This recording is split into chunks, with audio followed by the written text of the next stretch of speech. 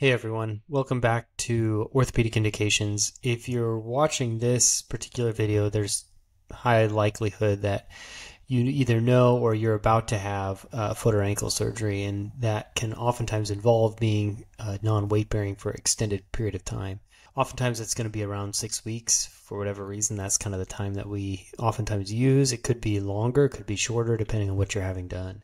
It sounds overwhelming. There's a lot of stuff that goes into the preparation, but if you can take the time to set yourself up for prep, then it will help give yourself a much smoother recovery. So first off is just understanding the timelines. I think it's really important to talk to your surgeon and understand what the surgery involves, what the procedures are, what the recovery is going to look like, and if you're going to be non-weight bearing and for how long. If you're going to be non-weight bearing for 6 weeks, you want to talk to your surgeon about what that exactly means. How are you going to stay off your foot? Do you have a boot? Do you have a cast? And when can you start putting weight on it again? And I think knowing the timetable can help you plan accordingly.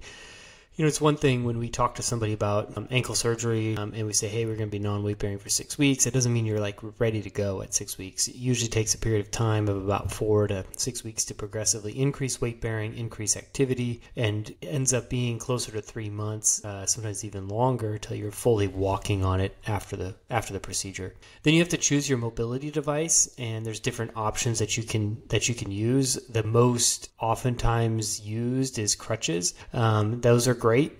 We can use a walker sometimes. That can be really helpful. Those have been around for a long time, but it does require some upper body strength. Now we have things such as knee scooters, which are a great option for staying stable and mobile, helping you get around, particularly for longer periods of time. For somebody that has pretty good balance, I'll talk to them about using an iWalk.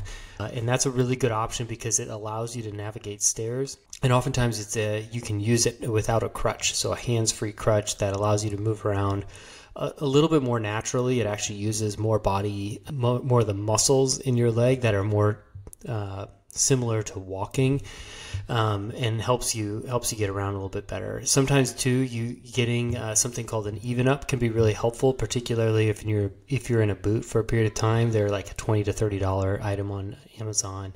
And that can be really helpful to getting yourself just a little more even, because the boot will lift you up a little bit on the one side, and that can really kind of throw off your gait a little bit. I'll oftentimes recommend getting the device beforehand, trying it out beforehand. You can get it delivered overnight, so in a pinch you can get it like sometimes even same day depending on where you live. But get it beforehand, try it out before. And sometimes too, you can ask your surgeon to send you to physical therapy preoperatively, so like kind of a prehab kind of situation. Give you instructions on maintaining non-weight bearing, getting you to kind of think about the way your house lays out, or your home is, or your apartment, so that you kind of know the things you need to be thinking about when it comes to recovery. And then that leads into preparing your home for recovery. You know, if you got to think about your home setup. You're going to be spending a lot of time resting. You're going to be off your feet, and you want to make things as easy as possible. So you want to clear your walking paths, remove any tripping hazards. You want to have a recovery zone that's got everything you need that's close by. Phone, Netflix, medications, some way or means to elevate your foot to keep the swelling down.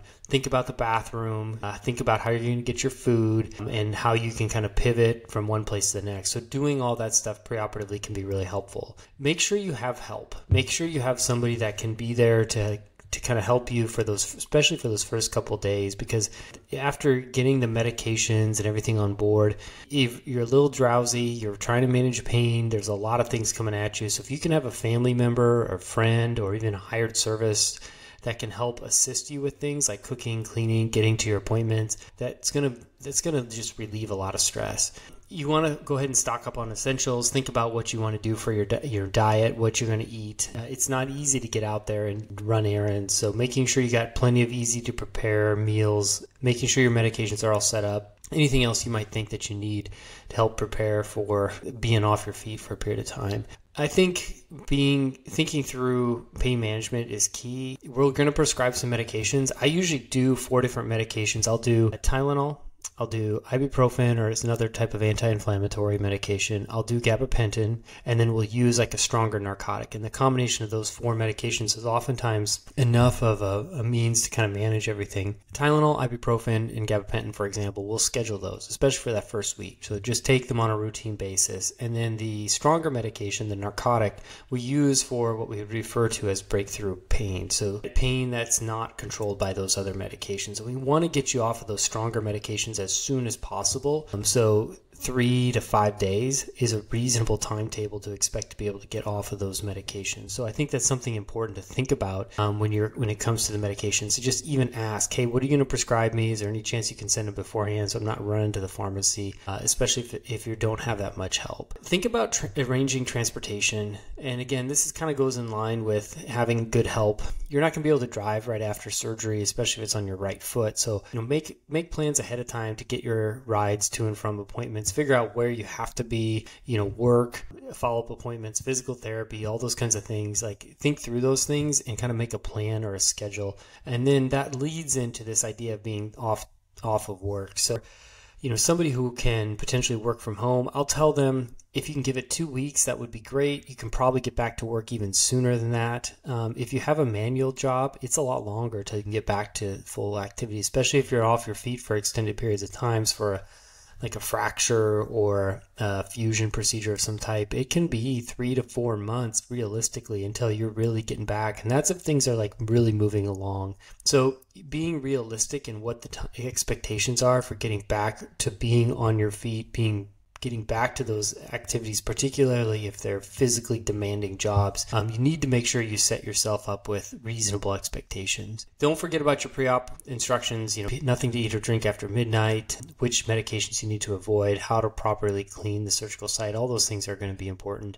And then mentally, just think about this from a perspective of gearing yourself up, what the timetable is going to be, because I guarantee, especially with foot and ankle surgery, it's going to feel a lot longer than what you're thinking it's going to be. And even the simplest, quote unquote, even though there's really no simplest of surgeries, you'd think that it wouldn't be that big of a deal. It's even with some of the minimally invasive procedures, like the recovery, even though we have seen things speed up, it does take longer than you would think. So anytime you work on your foot or ankle or foot and ankle injuries, it almost automatically, you got to think about it in a 3-month window and kind of a month-by-month perspective. So it can be that long to getting back on your feet and getting back to the things you want to do.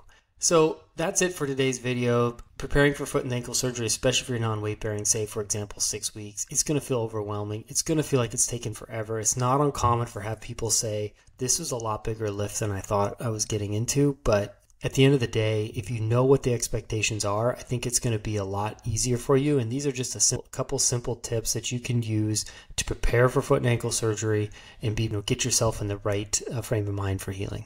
That's it for today. Take care. Cheers.